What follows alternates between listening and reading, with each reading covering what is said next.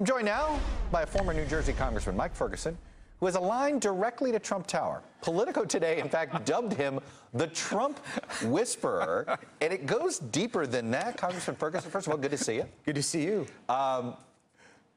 Is it happenstance you were with Mike Pence, or you were golfing at a Trump? Fill me in on the story that got you in the middle of Pence world. One of Donald Trump's golf clubs is in my old congressional district in New Jersey. I was up there a number of days ago. My friend Mike Pence was there that day. I got to chat with them both a little bit. It was when he was auditioning. It was. Supposedly, or interviewing, vetting, or whatever. I guess. Vetting, however you want to describe it. But Mike is a very good friend, and so we were chatting a little bit, and Donald wanted to know when we were going to play some golf, so we ended up playing some golf. So you were in that foursome? No. We played golf with them sometime later. They had just finished playing golf. So Trump was picking your brain about Pence because you've had a relationship with him going on. Right. All right, so walk us through it. A lot of us can picture Newt and Christie being somebody that hangs with Trump. And even though they can butt heads, you could picture them.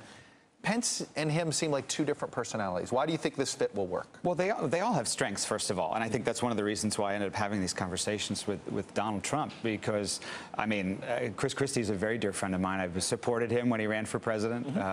Mike Pence and I, of course, served together. I don't know Newt Gingrich as well. He left Congress before I got in right there. after, yeah. But, you know, I've known him over the years, of course, and they all have to serve in Congress without seeing Newt. Yeah, he hangs around. But, you know, they all have strengths. They all have incredible skills and talents. That's why they've been successful in the different areas that they've served. But they're very different. So, you know, had some interesting conversations about the differences between them and what their strengths are. What did you tell him the strengths were for Pence as a governing partner? Well, I mean, I'm not going to get into specifics about conversations we had, but anybody who knows Mike Pence knows he is a thoughtful, considerate, humble guy. He's been very successful. He's had a very successful career in the House. He was an elected governor of his state. He's had an ability to really connect with the base of the party and the mainstream of the Republican Party in different ways. Yeah. On fiscal issues, on foreign policy issues, on social issues.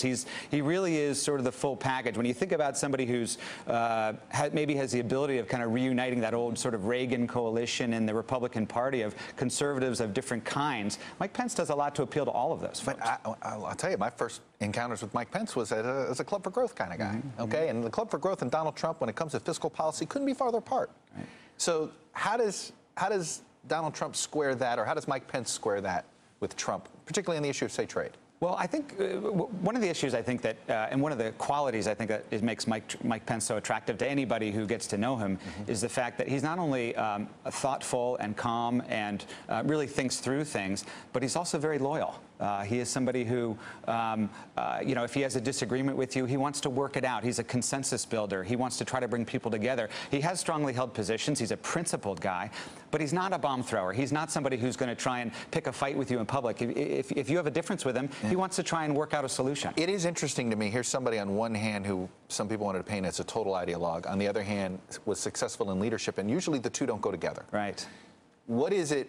How has he not been tagged as a conservative sellout over the years? You know, for quote unquote, you know, serving in leadership. Well, he's done both of the things that you've just described. Here he was chairman of the RSC, the Republican Study Committee, the group of Republican conservatives in the Some would say part House. of what the Freedom Caucus is. Precursor, perhaps, to the yes, the study group still exists. I don't want to say they're right. But Mike Pence was elected the chairman of the Republican Study Committee, so he served in that capacity.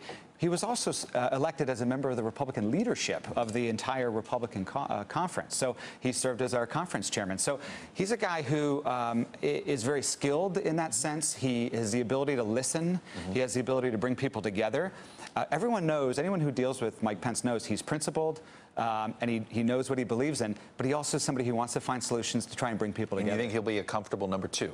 When you're an executive, it's tough to then suddenly say, yep, I'll be the number two now. If he's the one who's selected, and there are many reports out that he seems to be the pick, I think he would serve the Trump ticket very well. I think he's smart, he's capable, he's well thought of on both sides of the aisle. Even people who disagree with him recognize that he's an honest broker, and he's someone who's open and wants to listen and to try and find solutions. He's not a bomb thrower. He wants to govern. He wants to lead. Mike Ferguson, former Congressman from New Jersey. Good to see you. Good to see you too. The Trump and Pence whisperers. We'll see. Good. Thanks for coming. Thanks. Well.